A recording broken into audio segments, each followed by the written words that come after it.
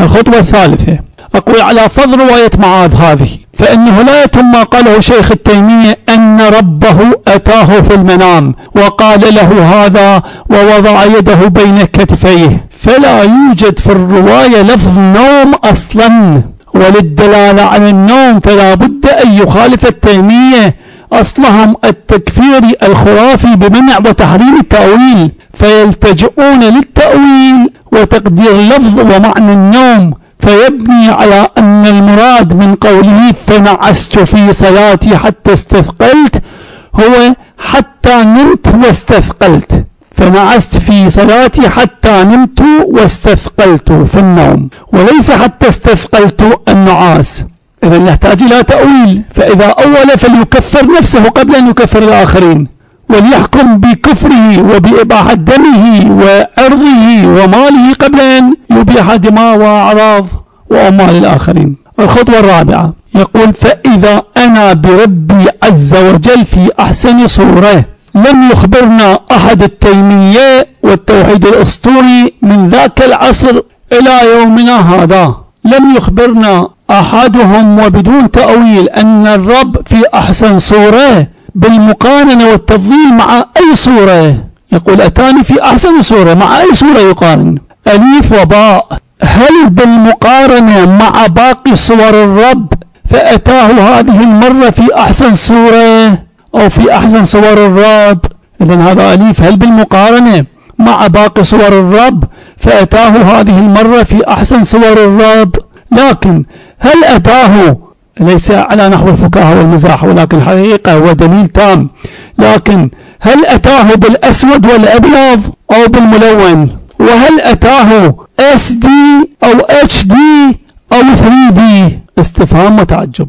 قلنا هل بالمقارنة مع باقي صور الرب باء، أو بالمقارنة مع الشباب المرد الجعد الأقطاد، ولم يخبرنا التيمي عن كون هؤلاء الشباب المرد الذين قولنت صورة الرب بهم فكان أحسن من صورهم، فهل هؤلاء من شباب المعتزلة أو من الأشاعرة أو من الشيعة أو من الرافضة أو من شباب الصابئة أو الحرانية أو من شباب النصارى أو اليهود أو غيرهم أو من الشباب الخليط من كل أولئك، كي تكون عندنا صورة أولية مسبقة عن هيئة ولباس الرب وحسب انتماء الشباب المرد الذين سنقارن مع صورهم. ولو تفضلوا علينا وأخبرونا هل الشباب المثلي مشمول بالمقارنة أو لا؟ والمصيبة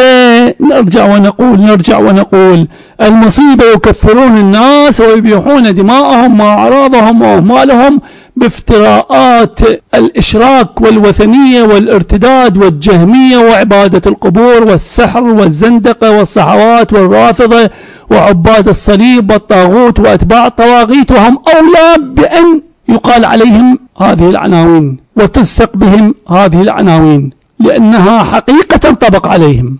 الخطوة الخامسة، هنا يتحدث بكل صراحة ووضوح عن وضع الرب كفه بين كتفي الرسول صلى الله عليه وآله وسلم.